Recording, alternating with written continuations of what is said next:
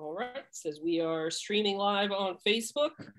Welcome everybody. This is Emerging Revolutionary War. We're having a special evening tonight to talk about probably the center of the Revolutionary War in the early American history, and that's George Washington. It's particularly important we talk about him on this evening because it is the night before the federal celebration of George Washington's birthday. So make sure you tell all your friends it is not President's Day. The actual holiday is Washington's birthday. You know, he often gets shortchanged, or other people are thrown in there, but Washington has his own holiday in this country. And it's important we recognize that. And so tomorrow's the official recognition. Washington, of course, was born on February 22nd, which is Tuesday. So, but we're joined here tonight by a good friend of the emerging Revolutionary War. That is Tom Hand with AmericanaCorner. If you don't already follow them on social media, go ahead, check them out.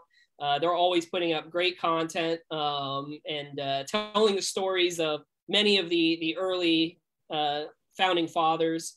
You can see this wonderful t-shirt, which we actually got. You can see John Adams there. He was gracious enough to donate for our tour we did of Trenton and Princeton in November. And it was a sellout, I believe, right?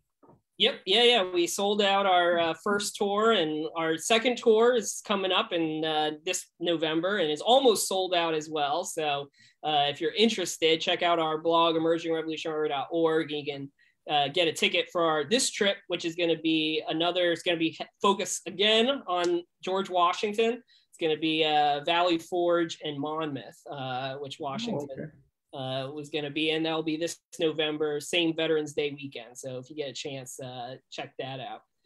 But Tom, welcome again. He came on here a couple months ago and talked about founding fathers in general. But we decided we needed to have a whole separate session just on George Washington. But go ahead and introduce yourself to our audience. Tell them a little bit about what AmericanaCorner is and what you guys got going on your site. Thank you, Mark. First of all, thank you for inviting me back. It was just great fun on the first trip down this path. But I started AmericanaCorner, I guess it's been almost 2 years now. Sold a cheese company that we had up in Wisconsin, Go Badgers, and came down to the Southeast to start getting closer to some of the stories about which I wanted to write. And just a couple of things, met a couple of people, and this website, AmericanaCorner, has just been a real blessing, labor of love, if you will. And it's so much fun researching the great men and women of our nation's past and the events that shaped what we are today. I want to mention Sherry Green and Lauren Dennison, the two gals that helped me manage my website and do the videos and stuff. And anyway, just happy to be here. All right, yeah. And we got, I'm looking now, we got people coming in to us from Connecticut, from Arizona, Pennsylvania, Ohio, Kentucky, Illinois, Florida, all over the country, people listen in. So thank you, everybody. If anybody has any particular questions or anything like that, drop them into the chat, and we'll see if we can answer some of them about Washington. But let's go ahead and start. Washington's born in 1732. He grows up in Virginia, and then, in my mind, like I said, he's the center of the revolution. And that's something that you guys had talked about last time. That Washington was he's really, I think the best term for him, and the historians have described him as, is indispensable, the indispensable man of the revolution. Talk a little bit about why Washington was so important to our revolution. Well, it's interesting. I don't know that, I think the revolution would happen with without Washington, but without him, we certainly would have a different result. It's hard to really appreciate the task that was given to George Washington to take command of really a rabble, an untrained militia, 16 to 20,000 strong, depending upon who you listen to or read. And they were tough to lead, untrained, poorly clothed, poorly, their weaponry was not what the British forces had, and they were facing the most formidable force in the world, and and so that's a task that he had in front of him. And I know people have criticized some of his generalship. Long Island comes to mind, and some other things, but a good commander, General Eisenhower, General MacArthur, a General Lee, they have great subordinates, and it was really General Washington and a couple of good subordinates, certainly Nathaniel Greene and Henry Knox come to mind, but without him holding that together through all the adversity, I just don't think we make it to the end of the war the way we did. He was the glue that held everything together. And until you've been in command of an army, I don't think you can appreciate how hard that is to keep these people together. And remember, they couldn't get paid. They were poorly fed. They had morale issues, and yet this guy somehow held it together. And he was there for them. I think in 8.5 years, Mark, he only went home to Mount Vernon in 10 days. Now, he was a commander. He could do anything. No one's going to tell him no, but he was so disciplined and so devoted to the cause. And I'll get off my soapbox, but I just think he was the guy that could make the result that happened happen. What do you think about that? Oh, absolutely. I mean, you talk about his personal sacrifice of, if anybody hasn't been to George Washington's Mount Vernon, I was just telling Tom before we started that my love of history was born a lot from visiting that site and walking where Washington walked in.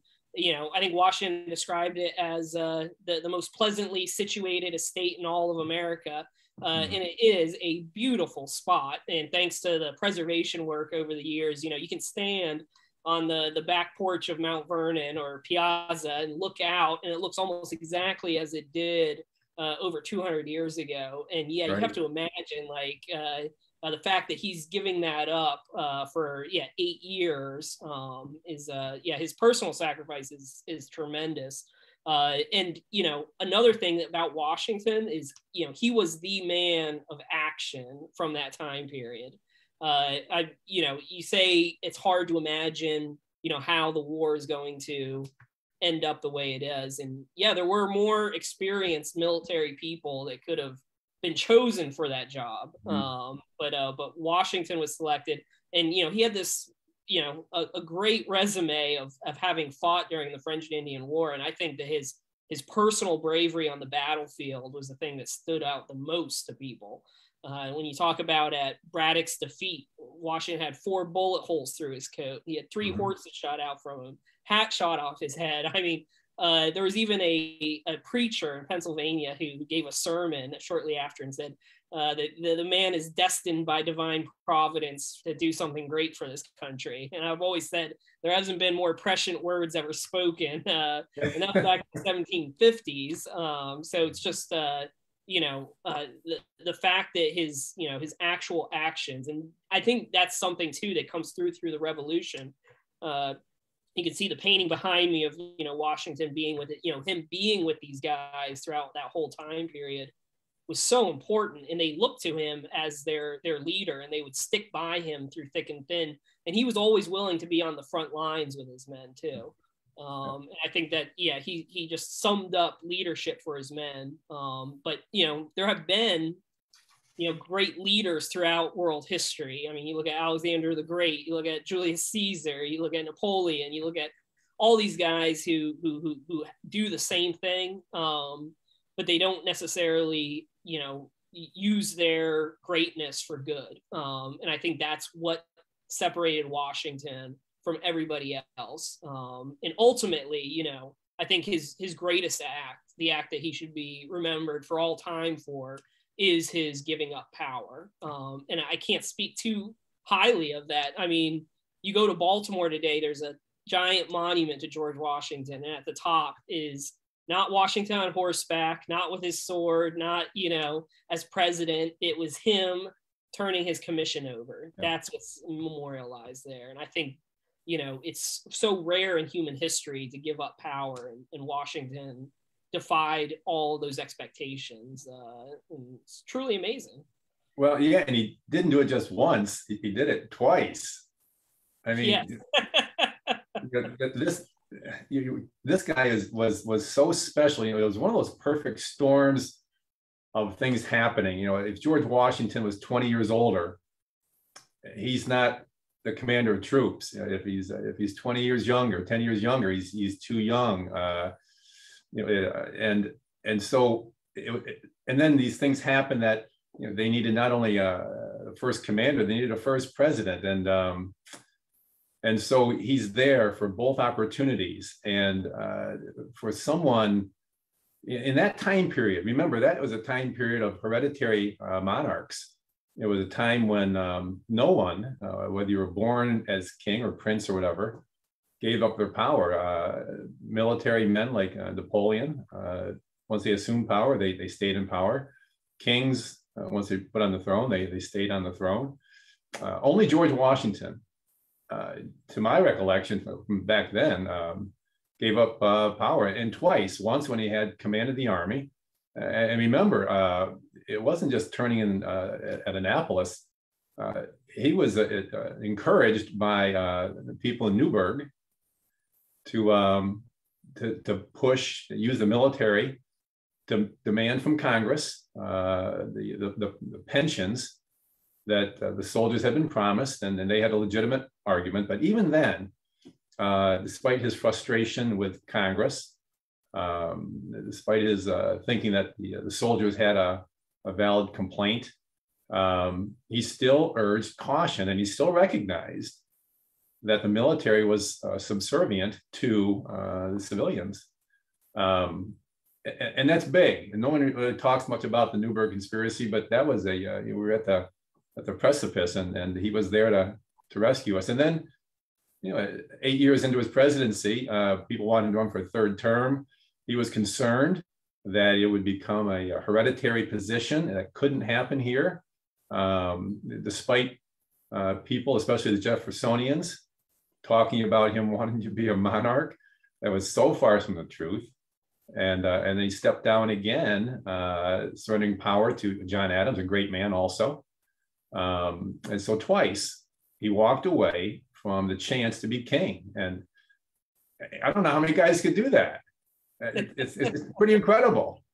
Oh, absolutely. I mean, he had even officers in his army writing him letters saying, you know, monarchies are a pretty good form of government. Like, you know, it'd be great. And, you know, you can only imagine somebody telling you, hey, you know, you'd be a great monarch. And then again, it's like, I think it's Washington's, you know, true understanding of, you know, liberty and self-government and the importance of that. And you're right, that's so rare to find somebody, you know, like I said, you look at some of these other Charles Lee, you look at Horatio Gates, you look at some of the other people that would have been top contenders for Washington's job.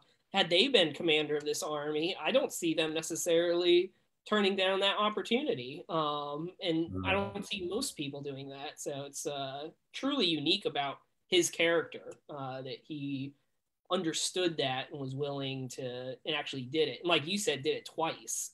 Yeah. Now, if you had to pick out one thing from his younger days that really stands out to you, what would you pick? Say from his younger days? Pre-revolutionary time. That did what? Well, that had an impact, I suppose, on the country, on his forming the man that he became.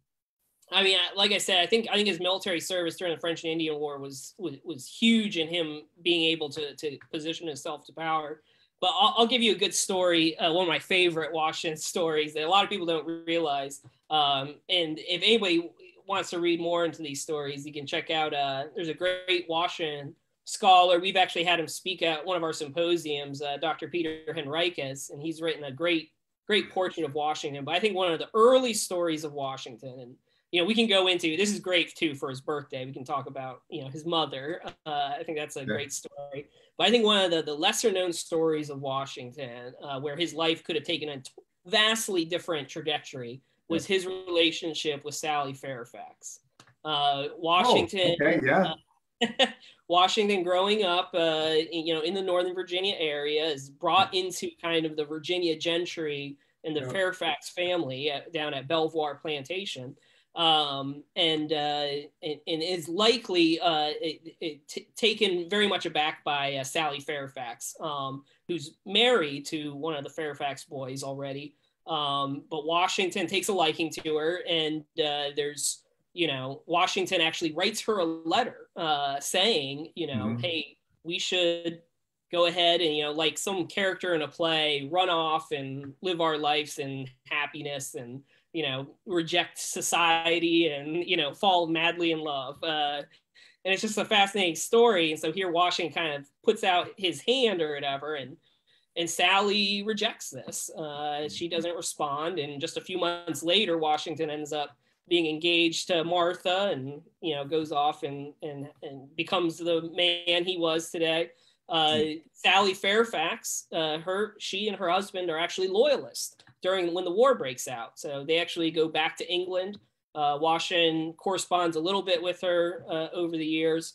And then, later in life, Washington dies. And then when she dies in the early 19th century, they find in her drawer that letter that Washington wrote her all those years back,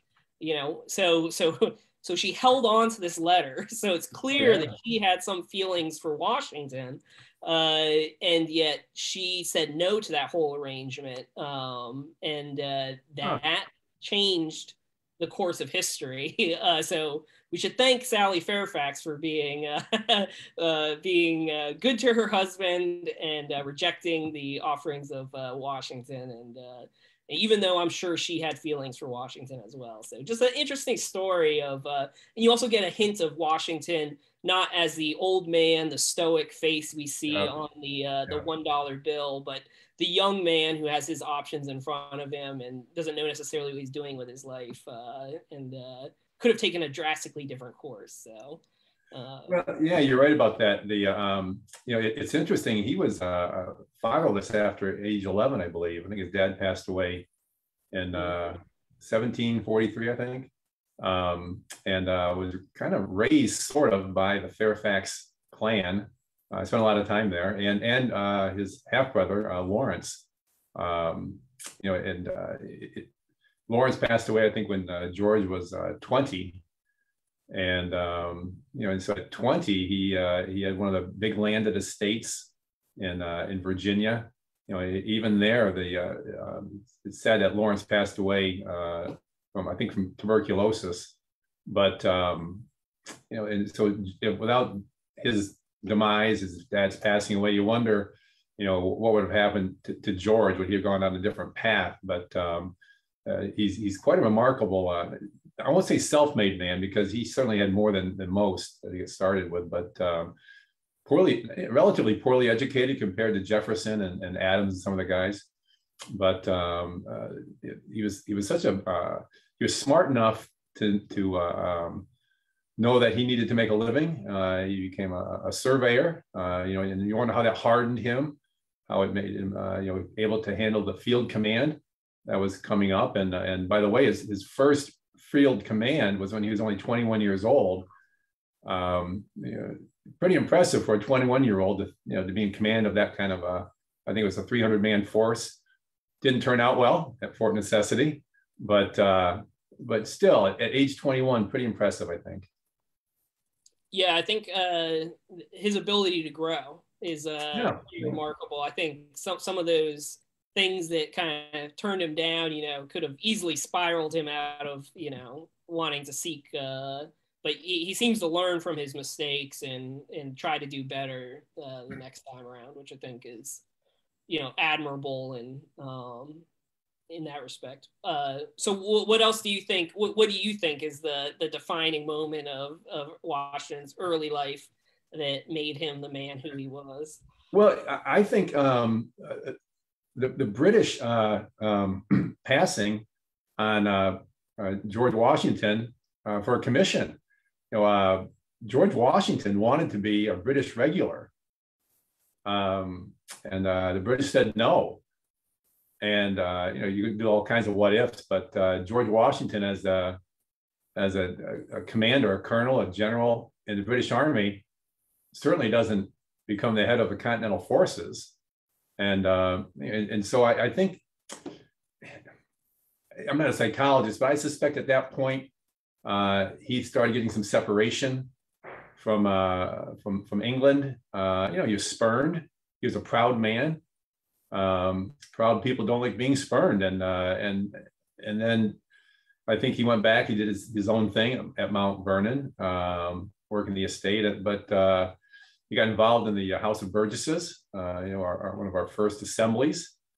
Lost one election, the only one he ever lost, his first election he ran for in 1757. But I think that shaped him. I think he started getting some distance from, I don't say his loyalties to the crown, but at some point in that time period, British colonists started thinking of themselves as Americans. And I don't think it was a thing they said, I'm going to start thinking about it today. But if you read back, John Adams, he wasn't there, and all of a sudden he is there, and becoming an American as opposed to just staying a British citizen. George Washington, that whole transformation mentally kind of started happening after he was spurned by the British government. And I think at some point they started thinking, you know what, we're not really them, we're us. And I think that's why the American Revolution took hold. They weren't treated badly. I mean, British colonists, they had it better than almost anybody else in the world, except maybe those people in England. They certainly were treated better than French colonists or Spanish colonists. They didn't live under an absolute monarchy the way they did in France. And so the American colonists had it pretty good. But we had grown up. And it's like a teenage kid when he grows up, he doesn't want to live at home anymore. And we had grown up right in front of their eyes, through their neglect. The British had not really taken care of the colonies that well. And anyway, so I think that really pushed him off that being part of the British Empire thing. And I see that as a defining moment, but I don't know. It's always fun to kind of think about, isn't it? Yeah, no, I think that's, I think that being passed over for, the ability to advance himself in the empire, I think that really made it personal for Washington. Yeah. And I think it's interesting because you look at, I think we tend to think of Washington as this more conservative figure, but he was an early, proponent of the cause of American liberty. And it's just interesting to see, that transformation coming across. But I think that, him being treated essentially as a second-class citizen or whatever within the British Empire helped make that personal for Washington himself. And you're right. I mean, like I said, you look at Mount Vernon. I mean, he seemed to be doing all right for himself within the empire, but it was being not given, and then how they see how the other colonies are being treated. With the Tea Party, after the Tea Party, with all these intolerable acts and everything else like that. I think that only strengthens Washington's resolve in the cause of American independence. Yeah, when you read about the progression of events, starting with the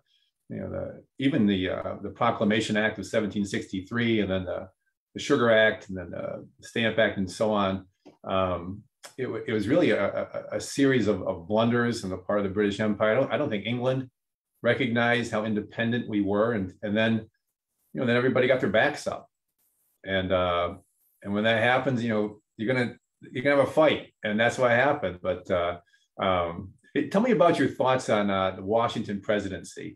Now, his field command, obviously, he didn't win a lot of battles, but he won the war, and that's what wars are about: winning the war, not the battles. And so, tell me about his presidency. Do you think he was a successful president or not? I've always said, George Washington is the only president who didn't complain about his predecessor for all the problems that are going on. That's true. True. I mean, ultimately, Washington has the most difficult task of any American president. He's coming into it entirely as everything he does is setting a precedent.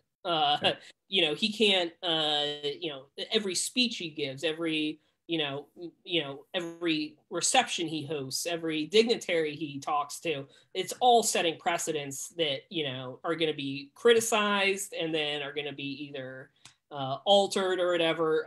So he has, like I said, one of the toughest jobs. He does his first term, I think he wanted to retire after the first term, and he was kind of talked into doing the second term, and does that. I just thank goodness he survives through this, because I think you're right. If he dies at some point in either the first or the second terms, there's a precedent of the executive stays there till his death. Second term is going to be, there's going to be a lot of controversies. Of course, I think the biggest one's probably the Jay Treaty, where he's really, and you really have this fractious country. I think a lot of people forget, everybody says, well, Washington was the first president. That was his accomplishment. His accomplishment was keeping the country together. A lot of people don't realize that the seams of the whole country were literally coming apart. You had every empire around the world, salivating, waiting for this doomed republic to break apart so they could go and swoop in and take over the portions they wanted. And Washington's the unifying figure that, even though, the Jeffersonians and a lot of these others are, really criticizing him and upset with some of his policies, I think everybody respected the man, and I think he represented the unifying force, and then lives to give up power to John Adams, which again is another unheard of thing in a world ruled by despots and monarchs, and gives up power and goes back to Mount Vernon. And it's so I consider him, I think he's the greatest president in our country's history, and I think it's because of the unique position he was in. And there are things that you can quibble with. I definitely, how he handled the Whiskey Rebellion can be, hotly contested. The way he handled the Jay Treaty, the way he handled, some of the things he was doing can be highly criticized.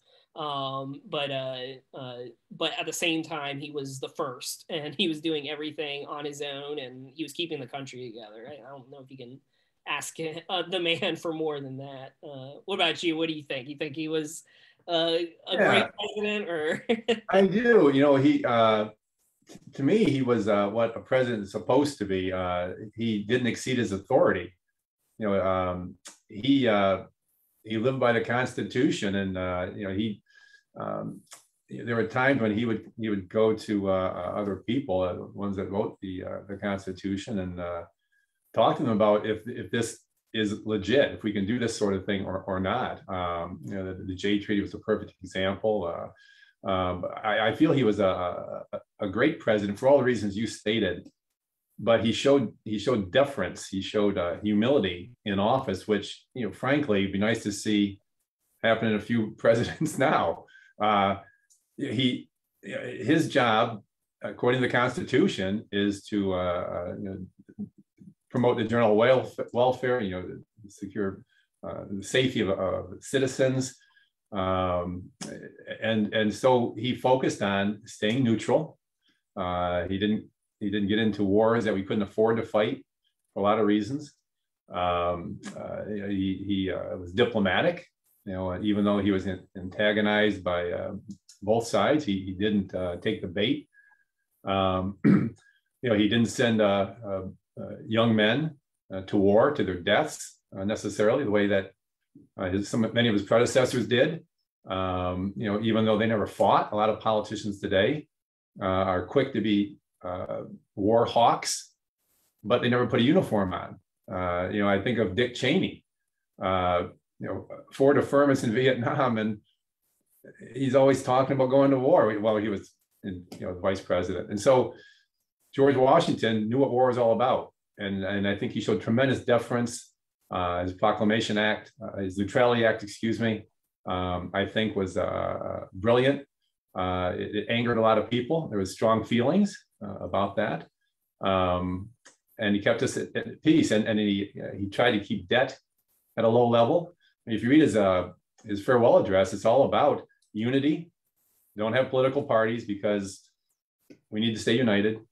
Don't incur debt that will pass on to our children, and don't get involved in foreign alliances where they get into a fight and we get drawn in. That's not really our fight. And if you take a look at our history and all the troubles that we've gotten into, most of those can trace back to our failure to follow his advice in his farewell address. And so, yeah, I think he was the best president, the greatest president ever, certainly to set precedents and so forth. And he had no one to follow. And so, and I think maybe that's the greatest thing he did, was he taught everyone else how to follow his example. Yeah, no, and you talk about his kind of, he writes you have the farewell address he gives where it focuses on his kind of words to posterity on this republic that they had created, and that still are read in Congress today. And if only we could get people to listen to this advice is still relevant over 200 years later. I think it's really important to think about, and I think that's also something that we take for granted, is the country we have today is as this one big united country, and that the fact that it wasn't at that time. And that traces back to Washington again being a unifying figure with the Continental Army. When you had the Army together, this is the first time people from North Carolina and Connecticut were in the same area together, and had they considered these themselves separate countries, and here was this Continental Army of all these different people, and they were all under the command. I mean, I think that's a big part why Washington was selected to command, was that he was a multi-generational Virginian. And I think that is played an important role in showing that the whole Revolutionary War was not just a New England rebellion. It was a united front between all these different colonies that soon became states. And Washington, I think, was that unifying figure. And you kind of see that, as the years go by after Washington dies, there's more divisions, and eventually it's gonna they ultimately do break by the time of the Civil War, but before that, Washington, that's how important he was in keeping the country together. So and so that's why I think his unity was like his big thing, that his lasting impact for the country, and something that everybody could respect, whether they were from the North or the South or East or the West. And I think, by the time you get to like the American Civil War, both North and South are claiming George Washington as their own. So he maintains that sense of unity all the way throughout his death and his legacy. No, when he was president, George Washington, that is, he had, in my mind, a great man as vice president, John Adams. But he wasn't close to John Adams. And why do you think that was? That's a good question. One of me and my wife, we like to watch the HBO John Adams series. Oh, yeah. Which is really great. I think that the actor who portrays Washington in that, really, David Morse, he does a fantastic job of really getting across, what Washington would have been like. But yeah, one of the scenes in there shows, how, Washington kept John Adams out of different meetings and stuff. And it seemed like he was very flippant about Adams throughout that. And yeah, you read in whether it's McCullough's John Adams or any of these other books, they do talk about how, Washington seems to keep Adams at length. And that's a good question. I'm not positive exactly. One of the things that's interesting too is because I think Adams tries to follow, he's another president who had almost an impossible task of having to follow up George Washington as president. Yeah. But yeah, I'm not sure exactly why, maybe, I'm not sure. Why do you think? Do you have any ideas on that? Well, I don't know. It's interesting that two of the first four cabinet officials were key subordinates in the Army for General Washington. Alexander Hamilton as a colonel, and Henry Knox as the Major General, Chief of Artillery. It's interesting, Washington was also close to James Monroe, a good subordinate, John Marshall. And I don't know, I've always thought that George Washington stayed loyal to his men, the band of brothers.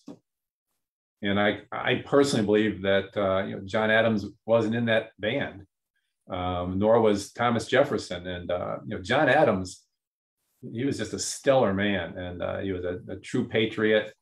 He was everything good, but he had never been a soldier. And I wonder if George Washington, the man, was just drawn to that band of brothers. And so when it's interesting when Alexander Hamilton left the cabinet in 95, and Henry Knox about the same time, Washington started turning more to John Adams, perhaps out of necessity. I don't know. It's hard to say, but I think I've never served in combat with anybody, but I bet you get a bond that you just don't get when you're just working together. And so I always thought that was the reason, that it wasn't anything against Adams.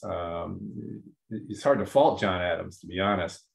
And I also wondered, George Washington was one of those guys who, he did what he thought he was supposed to do. And I don't know that he felt like the cabinet included the vice president. And I think that's part of it. I think he always kept, So I think that's maybe part of why he didn't get close to Adams. But at the end, I think he did, a little bit closer than the beginning. Yeah, no, and I think it's interesting too to see, and again, I think that's part of Washington's presidency is setting these precedents of what is even John Adams, I think, was trying to feel out what the role of vice president was, even though I think he came up with it was the most useless position there is. But yeah, Washington, in Adams, I think there's some great letters between Abigail and Martha Washington. And we could talk a little bit about Martha too. I mean, how important is she in Washington's life? I think that she plays such a significant role in support system to allow Washington to be able to achieve many of the great things. I think say behind every great man is a great woman. I think Martha is an important role in Washington's life. Well, you forget, Washington was human, and he was prone to loneliness like anybody else. And Martha, when they got married, she was actually wealthier than George.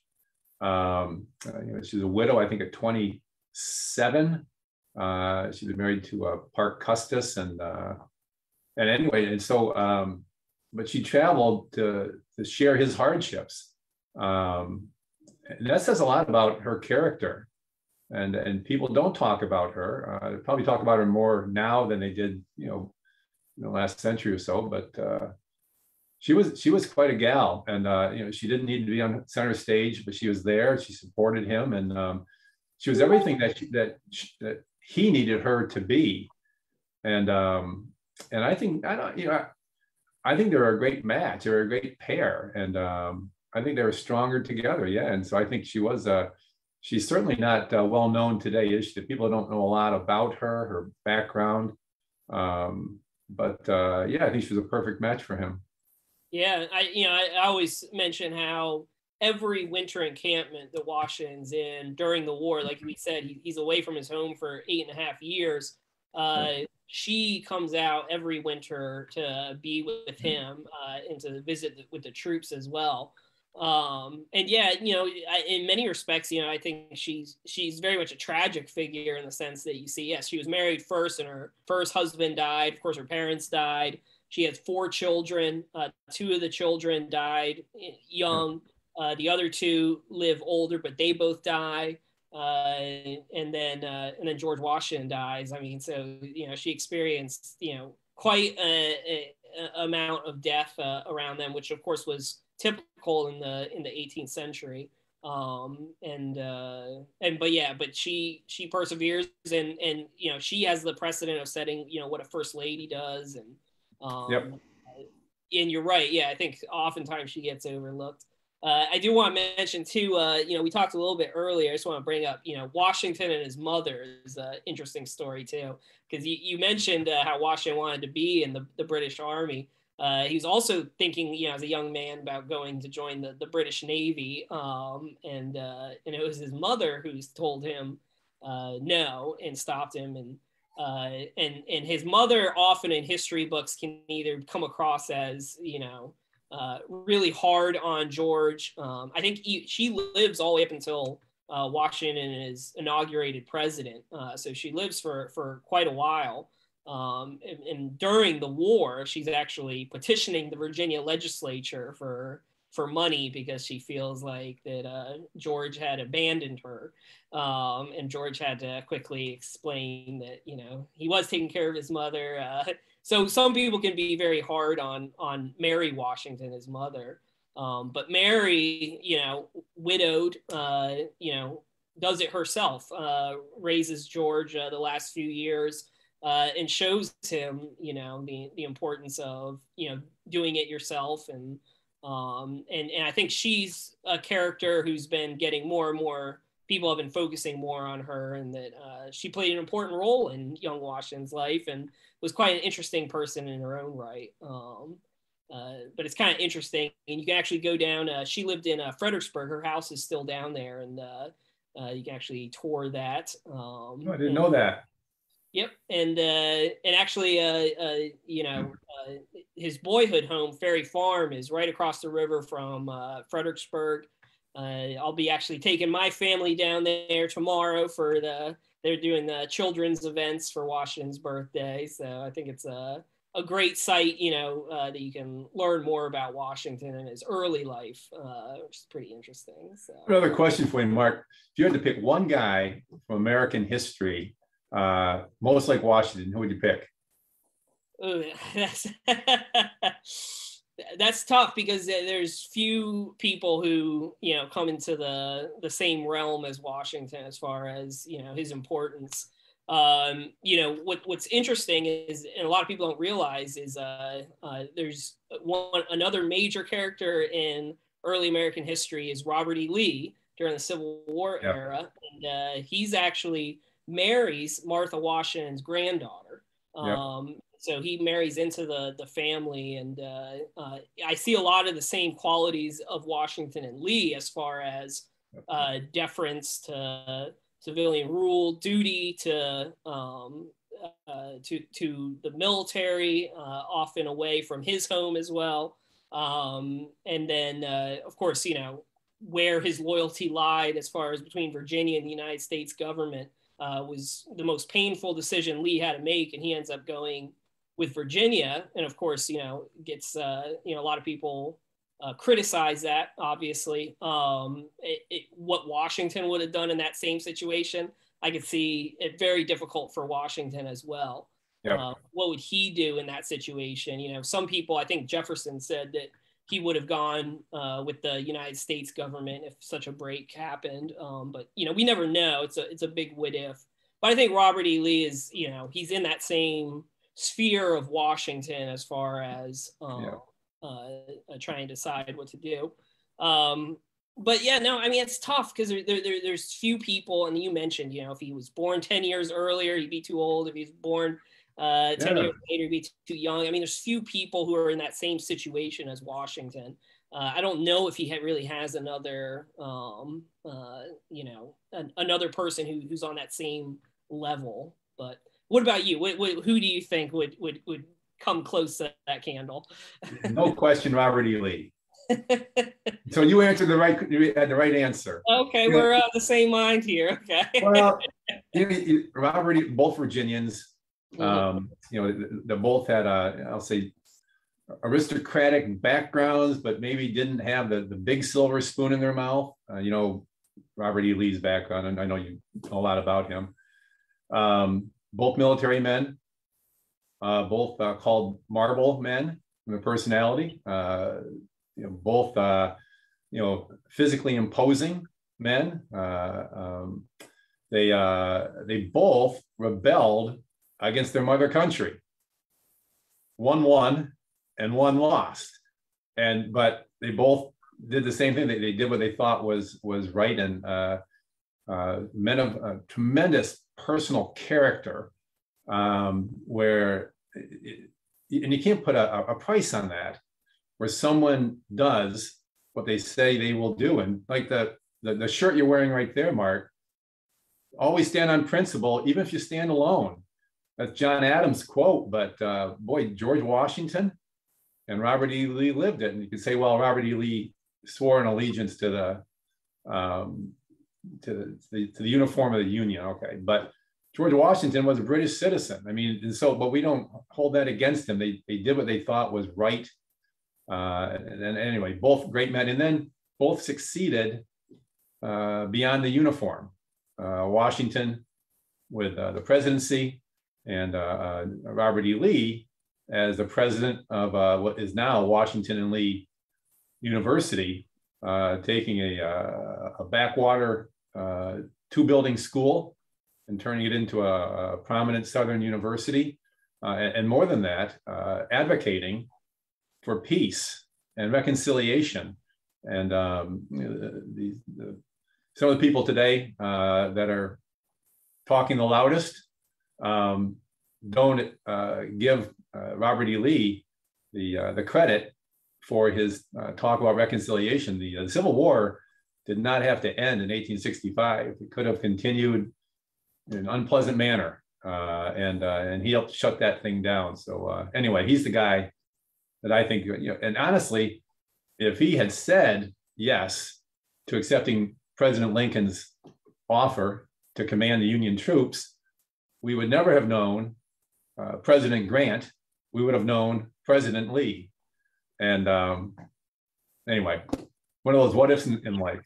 Yeah, and and just one other comparison. I mean, you mentioned the military aspect in the fighting, and I'm interested to know what you think Washington's finest moment was. And I'll give you a second to think about it. I'll tell you what I think Washington's finest moment is. That is on January 3rd, 1777. Behind me is the crossing. Yep. I wrote a book about the 10 crucial days of Washington crossing the Delaware and the battles of Trenton and Princeton. And it's very likely that the entire war, the rebellion, would have been ended had Washington not done this crossing and fought these battles. And so he crosses the Delaware on Christmas, wins the battle at Trenton, wins the second battle at Trenton, and then on the night of January 2nd, 1777, marches all the way around the British army while, Cornwallis is stuck there, and he attacks Cornwallis's rear guard at Princeton. And there's a battle going on there, and it looks for a second like the British are going to snap Washington's line in half and defeat him, and that this whole campaign would have been a failure. And it's at that moment that Washington rides up to rally his troops, and rides through the smoke, comes right up, rides in between the British and the American lines. He comes within 30 yards of British troops. Both the British and the Americans level their weapons. They all open fire. There's smoke engulfs the scene. One of his aides covers his eyes, thinking that he's going to see Washington shot down in front of him. And then here comes Washington through the smoke, unscathed. And one of the soldiers, writes a letter to his wife afterwards and says, "When I saw him brave all the dangers of the field, his important life hanging as it were by a single hair with 1,000 deaths flying around him, believe me, I thought not of myself." And of course, the Americans rally, they charge bayonets, and they drive the British off the field. Washington wins the battle, wins the campaign, saves the revolution. But I thought that moment where Washington was willing to risk everything for his belief in the cause, and I think that was a turning point for it. Secured that glue of his men willing to do anything for him. would be passed down through the years in story and paintings and everything else as this great moment in American history of Washington at the Battle of Princeton. But I always think, whenever people ask me about Washington, if I want to sum up, his importance in this, in early American history, I use that as the example of showing, this was a guy of action. This was a guy who at the moment's notice would do anything. And so I just think that's my favorite Washington story that I love to tell. Do you have what's your favorite of the many Washington stories? Well, I have to tell you, I could listen to you tell more Washington stories. That's you are an enthusiastic Washington believer. Good for you. When you first asked me that, the two things popped in my head: the crossing the Delaware and the January 3rd battle at Princeton. But and so I won't repeat your thunder, but you said it beautifully. You wonder, do you believe there are men of destiny? And here's a guy, gets 2 or 3 horses shot out from under him at the Battle of Monongahela, 4 bullet holes in his outfit. He charges at Princeton, never touched by a bullet. I mean, he's 30 paces from British regulars. He charges into the fray at Monmouth, I believe. And but if I had to pick one thing, it's that painting behind you, and only because they hadn't had anything go their way since since the British evacuated Boston on March 17, 1776. Nothing had gone their way.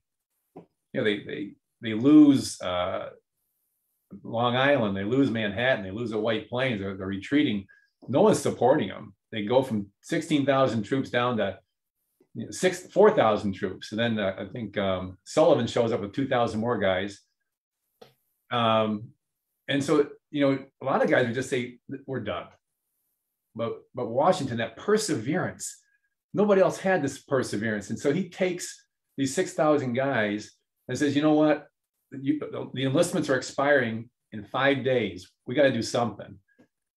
And so he organizes this Hail Mary across the Delaware. And there were actually 3 forces that were supposed to make it across the Delaware. And only one made it, his. And partly because he had Henry Knox with him, to be honest with you. And that's a whole other story. Henry Knox is a great evening to talk about sometime when we have more time. But anyway, so here's a guy who hasn't caught a break, hasn't won anything in 9 months. He's gone from 16,000 troops to about 4,000 troops. It's a snowy blizzard night. There's ice chunks flowing down the Delaware. And he grabs some boats and they get across this ice choked thing when 2 other units said, you know what, it's too tough, we're not going to do it. But with Henry Knox's encouragement and Washington's own determination, they make it across this river. And now they had to get horses across, 18 pieces of artillery, ammunition. I mean, look at those boats behind you. I mean, against that ice-choked river, and he didn't say, I can't do it. He did it. And so he got across. He has to divide his force again, send some on the lower route and some on the upper route. And he takes the Hessians with no casualties, no deaths anyway. Captures 1,000 men. It was just incredible. And now they believed in him. And then, of course, a few days later, Princeton happens. But I don't think Princeton happens if the crossing doesn't happen. And so I get a little excited too talking about George Washington. So I'll turn it off there. No, you're absolutely right. That's when, for the book I wrote about Trenton and Princeton, the best word is the password of the whole event, yeah, which was victory or death. Victory or death. Absolutely that. He didn't have a choice at that point, so no, he had to do something. And it's just amazing that it worked out for him. And Washington always attributed that victory and other things to divine providence. I mean, whether it's the weather just happening perfectly and having the right people at the right time it's amazing that our revolution was as successful as it was. We often look back on this history and, well, then he crossed the Delaware, then he did this, and it's like it was not laid out like that at all, and it looked like it was all over at numerous points. But I don't think there was a darker moment than Christmas of 1776. A lot of the founders, they really believed that Providence played a hand in mankind's time here on Earth, and even Benjamin Franklin, who was not a great Christian. So, it was destined. It was Providence played a hand in the American Revolution happening the way it ended. And there's something to that. George Washington, a man for the ages, countless battles, bullets flying all around him, other people getting shot, not him. And I don't know. I don't want to get too deep into it, but there might be something to it. No, I think and it really is. I mean, this whole this is the greatest generation of obviously the greatest generation during World War II, but this was really, the fact that some of these people that you would have as brilliant minds and as stalwart patriots all coming together at the same time to fashion something that hadn't been done in world history up to that point since ancient Greece and ancient Rome, the idea of setting up a independent republic, federal republic is pretty amazing, and it's unprecedented at that time. But okay, so we're getting close to the top of the hour. I do want to know if people want to. What's your favorite books on George Washington? If people wanted to read about who Washington was, get a good idea of it. Freeman's, Douglas Southall Freeman's 6-volume set. I have that on my top shelf right there. And then this set, The Life of George Washington by Washington Irving. And I'll tell you why I love that one. That one was written during the 1800s. And they had a writing style in the 1800s that was a softer, more romantic type of writing. And it was a gentler way of writing. It was a more, they showed more reverence for the greatness of others. It seems today we're a bit cynical. We try to find fault rather than find blessings. And Washington Irving, when you read his book, it's not written like it would be written today. Some bit flowery perhaps, but it gives you a sense of how people, even 60, 70 years after Washington's passing, revered the man, because this book wasn't like a one-off where only Washington Irving thought that. That's how people thought about George Washington before he became this, this picture in a history book that no one talks about anymore. That's what he meant to the nation back then, and that's what he should mean to the nation today, if you ask me. That's great. Yeah, I have most biographies on Washington. I do not have the Washington Irving one though.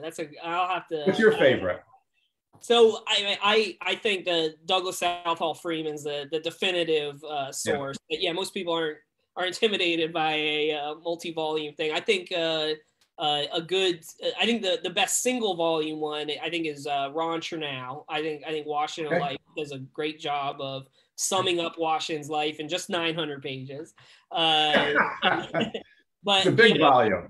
Yeah, but that's if you want to get the birth to grave story.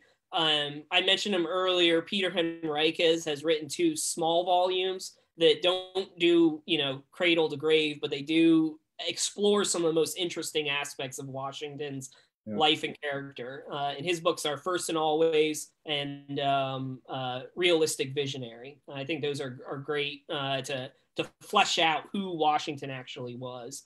But Washington really, he permeates all the literature of the era. So whether you're reading 1776 or Washington's Crossing or any of these great books about, any battles or campaigns, Washington just comes off the pages everywhere because he was so crucial to all of that. But yeah, I still think though, Freeman is the best. Really, gave the subject, most of his time and energy. And, what's great about the internet now is you can access a lot of his letters and writings on Founders Online. Sometimes it's best just to write what he was writing. It can be, very prosaic and flowery. So it's a bit more difficult for us to read, but there's nothing like reading what Washington himself actually had to say. Right. And one last question, and people have been asking about the cherry tree and all this other stuff. I will say Mason Weems', book about Washington, comes up with these stories of Washington chopping down the cherry tree and all these kinds of stories that modern historians have passed off as fables that he made up to basically accentuate Washington's virtues. Which, the shame of that is Washington's virtues don't really need any embellishment. Right. They already come off there. But I know there is some work being done by some people who are trying to touch on that Mason Weems actually, was living in Virginia at that time period and knew many of the Washington family members. And these stories may not be all completely fabricated. There might be elements of truth in them. So we'll see if more research is done on that. But last question, I wanted best sites to go to if people want to take a trip on President's Day, or should I say Washington's birthday. Washington's birthday, not President's Day. Correct. You corrected me. As I said, everybody should correct people. It is Washington's birthday. What's a good place people can go to learn about the history? Is there a museum or a historic site that you particularly like that you think really gets across his story? I suspect I don't know it as much as you. I mean, you're a Washington scholar, but I would say the shrine, Mount Vernon. It's like Mecca. I mean, it's just the place to go. And the house there, you can see where he lived. You can see that his farm where he worked. They have a beautiful museum. They have a strong president running the organization now, Doug Bradburn, and the Ladies Association do a fantastic job preserving it. And they've been doing it since 1853. They are just a great group of gals from every state in the Union. And so, yeah, if you've never been to Mount Vernon, you got to visit. And that's where it all happened. What do you think? I mean, yeah, you can't talk about George Washington. That going to Mount Vernon is the place to do it. Oh, yeah.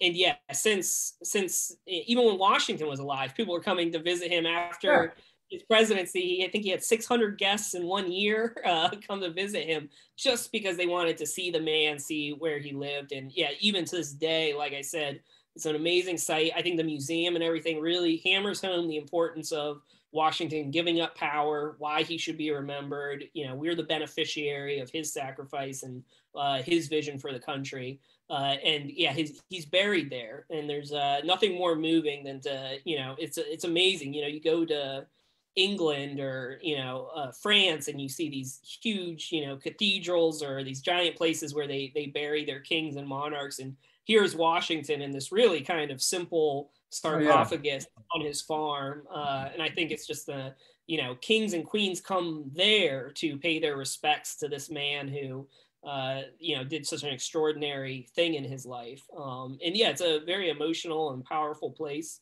So yeah, you got to go to Mount Vernon. I think even Edward Everett said back in the 1800s, a trip to Washington is but half complete if you don't visit Washington's home and tomb. If there's other places, like I said, I'm taking my family down to Ferry Farm tomorrow. But also last year, myself and Rob went to Washington's birthplace, which is run by the National Park Service. So you can actually, yep, you can stand on the ground where Washington was born at 10 a.m. on February 22nd. Right.